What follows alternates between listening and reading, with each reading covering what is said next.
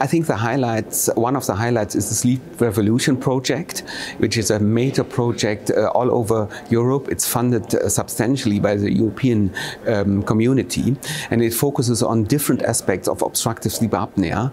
It tries, for example, to set up a new questionnaire which describes better sleep apnea. It focuses on machine learning, so many different aspects which might have influence on our approach to sleep apnea patients in the future, our treatment options, our definition of the disease. It's a long-going process for years and years. Many people are working on it, and I think this will be